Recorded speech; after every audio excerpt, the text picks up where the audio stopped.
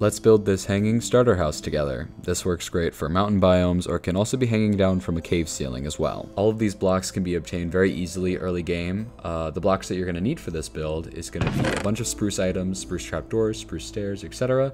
You can exchange the wood for whatever you would like.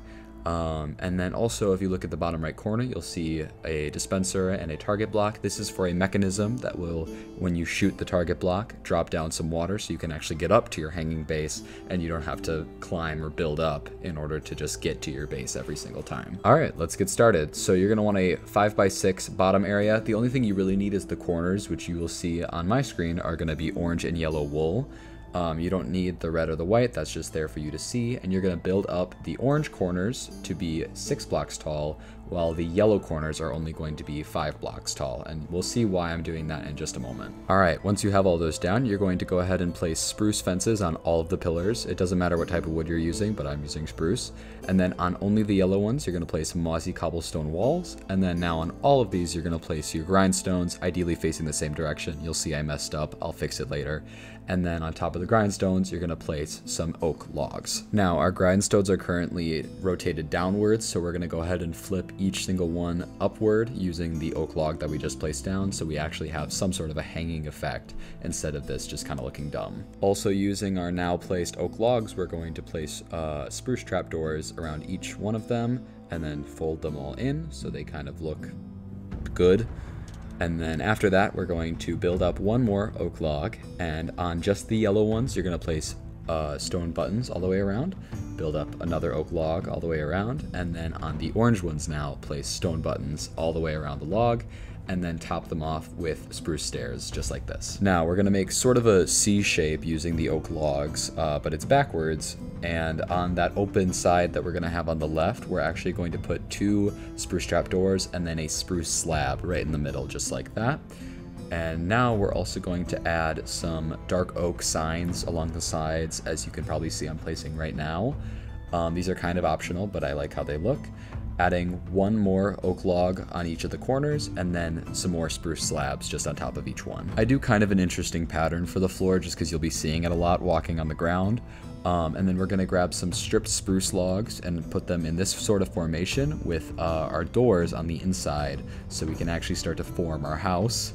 And then we're adding some spruce stairs just like that, and we're going to start adding decorations, which is just some lanterns with fences and some more fences for the balcony. As I said at the start, you're going to use a lot of spruce trapdoors for this. As you can see, I'm just giving them to each of the corners because I think they look nice and they add a little more depth. If you really don't have enough spruce, you don't have to add these. Right here, you'll see I'm adding the one and only window for this build. It's kind of sad. Also, it's an iron bar, which is sadder. But anyway, we're going to go back to the top view, and we're going to throw in one stripped log, and then we're going to actually go back to that backwards C pattern from before, and then fill it in with a upside down spruce stair. Once I do this last little ring right here, we're actually going to take a break from the house, and we're going to go over to the chimney, which is very easy to follow. It literally only takes like 6 pieces of stone, and then on the top, we're going to add our campfire and the trapdoors that surround the campfire. I actually put out the campfire on mine because the smoke kept getting in the way of the recording, but switching back to the roof, it's a little bit tricky with the directions of the stairs, but just watch this, you'll figure it out. And then I also had slabs on the bottom of 2 of the stairs. In this next bit, you'll see that I am literally just doing upside down spruce stair, right side spruce stair, and I just keep doing that till the center. This next bit, I used dark oak slabs on 2 of the spots, and then right above them, you're going to see that I placed dark oak blocks right there. I'm also going to place 2 spruce blocks just like that. It seems weird, but it'll make sense in a moment. And then I alternate spruce slabs as well as dark oak trapdoors. You'll see on the side with the chimney, I just copied the exact same roof over to that side. It is quite literally as simple as that. So unfortunately for this next bit, we're going to need the temporary blocks again. I'm using blue wool and purple wool, but the blue one is 6 and the purple is 5. You're going to place dark oak planks right on top.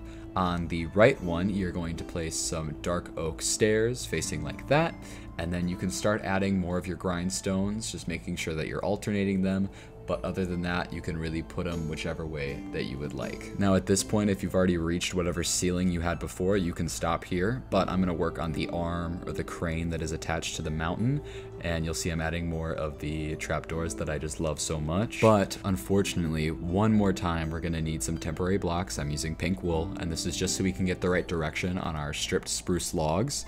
You're gonna do a 3x6 formation, just like I'm doing here, and then we can actually break those right away. This next bit, I'm just doing the tip of the crane / arm. I know this looks dumb right now, but I swear it will come together in a moment. Now I'm just following this alternate pattern with these spruce slabs, but breaking the third one, and then adding even more spruce trap doors like this. This kind of gives it like a wrapping effect, which you'll see in a moment when we add even more campfires that I will have to put out.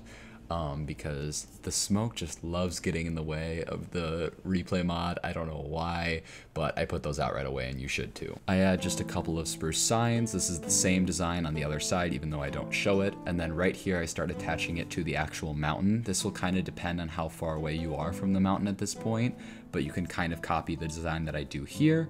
And then we flip down to the bottom where you can see I'm just adding some spruce planks and some spruce stairs to kind of taper it off. And then I add some dark oak fences just to add a little bit of like a latching effect.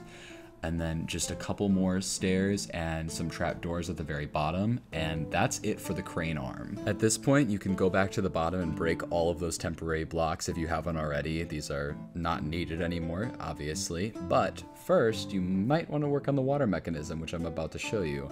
So you're going to want a dispenser, not a dropper, a target block, and then just a couple of other items just to kind of cover it up and make it look more natural like I do there. And once you put a water bucket in the dispenser, all you have to do is shoot the arrow and boom, you have water flowing down. And to turn it off again, just shoot another arrow. But it's a great way to just go up, and I think it actually looks really cool. And that is it for the entire hanging starter house build. If you enjoyed and if you ended up building this, please tell me down in the comments. While you're down there, be sure to subscribe. I have never made really content like this before, but if I get a lot of subscribers from it, I will absolutely make more things like this. But yeah, have a great rest of your day, and I'll see you in the next one.